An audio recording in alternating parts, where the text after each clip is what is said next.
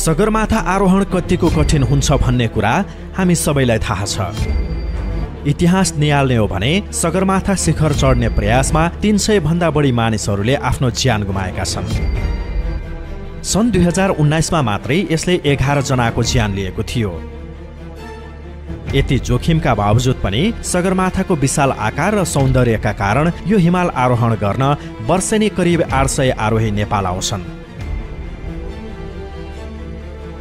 यदि हामीले सगरमाथालाई एक कदम अगाडि बढाएर अझ खतरनाक बनायौं भने कल्पना गर्नुहोस्, यो निकै शान्त अनि विशाल हिमाल क्रोधित ज्वालामुखीमा परिणत भयो भने के होला? के होला यदि सगरमाथा विस्फोट भयो भने? बाँकी दुनियाँमा यसको असर कस्तो रहला? के हामीले ज्वालामुखीहरूलाई नियन्त्रण गर्न सक्छौं? तपाईं हेर्दै हुनुहुन्छ फ्याक्ट फ्लिक्स एचडी। आउनुहोस् आजको एपिसोडमा यही विषयमा रहेर कैयौं प्रश्नहरूको जवाफ खोज्ने प्रयास गरौं। संसारकै अग्लो हिमाल सगरमाथा यो 1,50,00,000 वर्ष अगाडि साउथ साइडको इन्डियन प्लेट र नर्थ साइडको युरेसियन प्लेट एक आपसमा ठोकिएर माथि उठेको भूभाग हो, जसलाई अहिले माउन्ट एभरेस्ट भनेर चिनिन्छ। के होला यदि यो सगरमाथा एक सक्रिय ज्वालामुखीमा परिणत भयो भने? संसारभरि करिब 1500 सक्रिय ज्वालामुखीहरू छन्, जसमध्ये कैयौं गहिरो महासागरमा छन्। तर पनि पृथ्वीमा केवल 20 विशाल ज्वालामुखीहरू, अझै भनौं सुपर ज्वालामुखीहरू छन्। यदि सगरमाथा यी मध्ये एक हुन्थ्यो भने विस्फोट हुन तयार म्याग्माको ठूलो थुप्रो भएर बसेको भए हाम्रो लागि निकै ठूलो चुनौती हुने थियो। यसलाई यसरी बुझ्नुहोस्, अहिलेसम्मको सबैभन्दा ठूलो रेकर्ड गरिएको ज्वालामुखी विस्फोट सन् 1815 मा माउन्ट ट्याम्बोरा यानि कि इन्डोनेसियाको सुम्बावा टापुमा भएको थियो। विश्वकै उच्च सगरमाथाको तुलनामा यो केवल आधा मात्रै उचाइ भएर पनि यो 4000 मिटर लामो स्ट्र्याटो ज्वालामुखी थियो, जसले 1109 मिटर गहिरो ज्वालामुखी कुण्ड बनाएको थियो। यसबाट एक सुपर ज्वालामुखी बन्छ किनभने यो 43,000 वर्ष पहिले 1000 घनमिटर जति मलावा फुटेर निस्किएको थियो। ज्वालामुखी विस्फोट सूचाङ्क यानि कि भोल्केनिक एक्सप्लोसिभिटी इन्डेक्समा 1815 मा माउन्ट टेम्बोराको विस्फोट BEI 7 को श्रेणीमा आउँछ।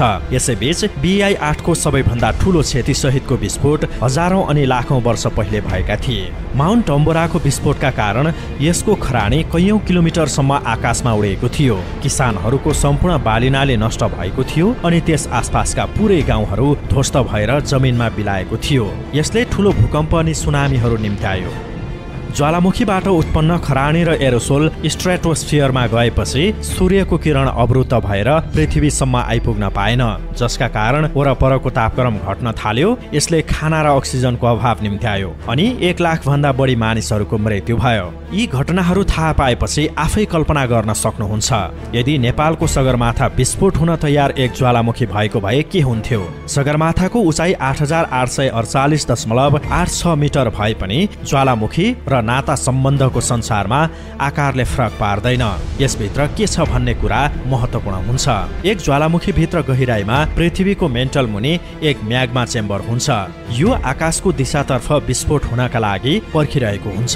सगरमाथाको म्याग्मा च्याम्बर कति ठूलो छ भन्न गाह्रो छ, तर सतहको उचाइमा पुग्नका लागि यो निकै ठूलो हुन जरुरी छ। यदि तपाईँ यो बर्बादी लिएर आउने दिनमा सर्वोच्च शिखर सगरमाथामा हुनुभयो भने तपाईलाई बहावमा परिणत हुन केही मिनेट पनि लाग्ने छैन।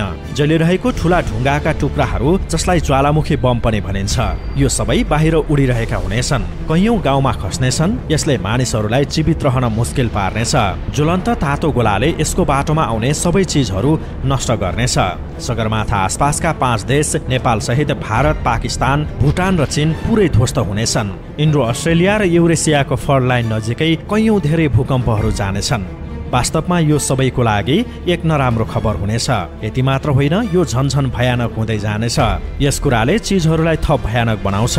स्ट्राटोस्फियरमा उम्लिरहेका ज्वालामुखीका धुवाँ र खरानीले सूर्यको प्रकाश अवरुद्ध हुनेछ, जसका कारण ज्वालामुखी विस्फोटपछि हुने चिसो कैयौं वर्षसम्म जारी रहनेछ। यसको असरले सबै बालीनाली नष्ट हुनेछन् अनि संयुक्त राष्ट्रका अनुसार पृथ्वीको सबै खाना केवल 2 महिनामा नै खतम हुनेछ।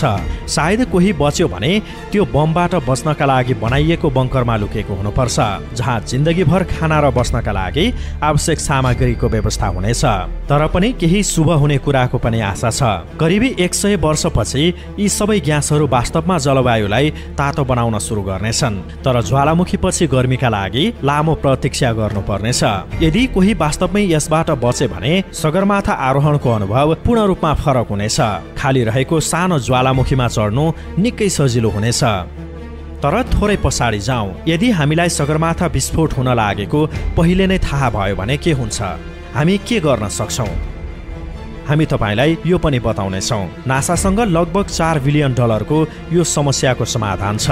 यसमा ज्वालामुखी वरिपरि धेरै इनारहरू निर्माण गरिनेछन् ताकि म्याग्मा च्याम्बरसम्म बरफ जस्तो चिसो पानी पुर्याउन सकियोस्। यसले विनाशकारी विस्फोटहरू रोक्नका लागि चिसो ढुङ्गाहरूको सुरक्षात्मक सर्कल सिर्जना गर्नेछ। जति जति यो पानी तातो हुनेछ, नासाले यसलाई सतहमा निकालेर विद्युतीय ऊर्जा उत्पादन गर्न प्रयोग गर्नेछ। यो सबैका लागि लाभदायक हुनेछ। याद गर्नुहोस्, यसो गर्दा यदि संवेदनशील स्थानमा खन्ने हो भने यसले यस्तो विस्फोट हुन सक्नेछ जुन मानवको इतिहासमा सबैभन्दा ठूलो गल्ती साबित हुन सक्छ। त्यसैले तपाईलाई राहत दिनका लागि हामी तपाईलाई बताउन चाहन्छौँ कि संसारकै उच्च सगरमाथा ज्वालामुखी होइन, यो कहिले विस्फोट पनि हुने छैन।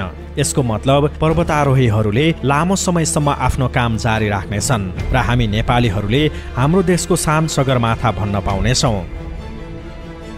तैपनि पृथ्वीमा धेरै यस्ता सुपर ज्वालामुखीहरू छन् जसमा पर्याप्त दबाव निर्माण भइरहेको छ। यी विस्फोटहरू धेरै दुर्लभ मौकाहरूमा हुन्छन्, किनभने दबाव मात्रै सधैँ ज्वालामुखी विस्फोटको कारण होइन। यो भूकम्प भन्दा विपरीत ज्वालामुखी विस्फोटहरू भविष्यवाणी गर्न गाह्रो छ। तर अमेरिकाको सबैभन्दा ठूलो ज्वालामुखी येलोस्टोन भने चाँडै विस्फोट हुन सक्छ। आदरणीय दर्शक महानुभाव, आजको लागि यति नै। यदि तपाईलाई आजको भिडियो मन पर्यो भने कृपया भिडियोलाई लाइक, कमेन्ट अनि शेयर गर्न नभुल्नुहोला र हाम्रो च्यानल फ्याक्ट फ्लिक्स एचडीलाई सब्स्क्राइब गर्न नभुल्नुहोला। हामी भेट हुनेछौँ अर्को नयाँ एपिसोडमा। आजको लागि भने बिदा हुन्छौँ। नमस्कार।